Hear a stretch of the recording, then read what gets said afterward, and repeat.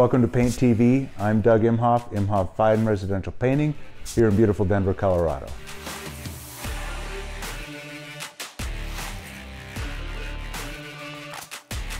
Training is necessary. Job site training is nice, but when you hire a painter and they know what they're doing, or they say they know what they're doing, you find out very quickly on the job site whether they do or not. And that's sometimes dangerous. We built this training wall so that we could have an environment in our shop where we could do these things, where we could train people to do various things. I'm Mark Baumgartner. I'm the production coordinator for Imhoff Fine Residential Painting.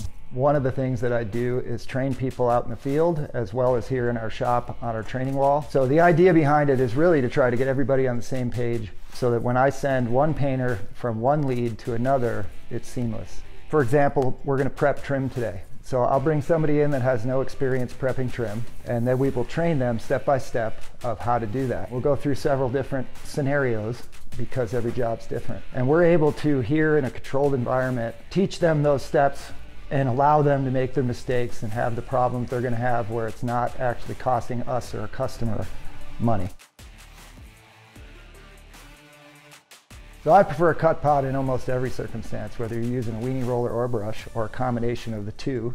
And it just sort of eliminates that thing where the other pot gets all dirty and contaminated. It also allows us to cover it, keep it clean, out of the sun, whatever those things are. And it's easy to carry around. So there's a lot of opportunity to use a cut pot, in my opinion. I'm somebody that trains somebody they should not put more paint in the bottom of the bucket that goes halfway up the brush when they set the brush in the paint. That way they're not dipping the brush completely down in the paint, filling up the fulcrum and just basically ruining the brush. So that's part of my training, but for me it's easier, it's lighter, it's just more compact. I can do more with it, climb ladders, etc. The old school method of cut pots is, this is a 1 gallon can that had paint product in it. We cut the rim off and I basically create a cut pot. I have to buy these screens separate.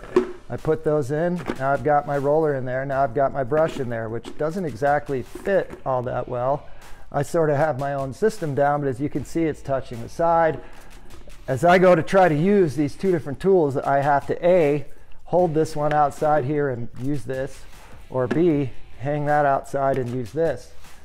In the end, they both end up completely full of paint and messy as hell. When I was in the tools 20 years ago, I had a 1 gallon bucket and I had put a nail in the ferrule of my brush so it would stay on the bucket, and I had a little screen in the bucket, and then my roller was hooked on the bucket and all that stuff was in there, and it was compact. There was not a lot of space in there. The top of the bucket was filled with stuff. There was a brush over here, there's a roller over here, and somewhere in there was my bucket screen. And somewhere below that was some amount of paint that I could never see. So the pail that Purdy's made, it solves all those problems. It's got a handle that you can hold either way. It's got a magnet to hold that holds onto the ferrule of your brush. It's got a hook for the tab of your roller. It's got a grid built into the side of it. You can easily see inside of it to see how much material you have. It's a remarkable, simple, efficient, covers all your bases tool. So the Purdy pail, what I like about what they did is the size is a little larger so that you can actually fit a 4-inch weenie roller into the bucket. It has a place to hang on the side where you can actually roll it off. It's got kind of its own built-in screen. It has liners, which are awesome. You don't have to clean it, just take that out, throw it away if you want, clean it if you want, up to you.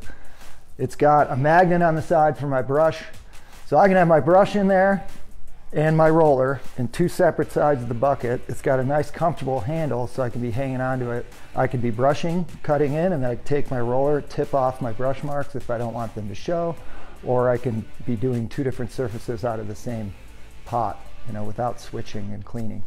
I'm Doug Imhoff Fine Residential Painting here in Denver, Colorado. Thanks for watching Paint TV.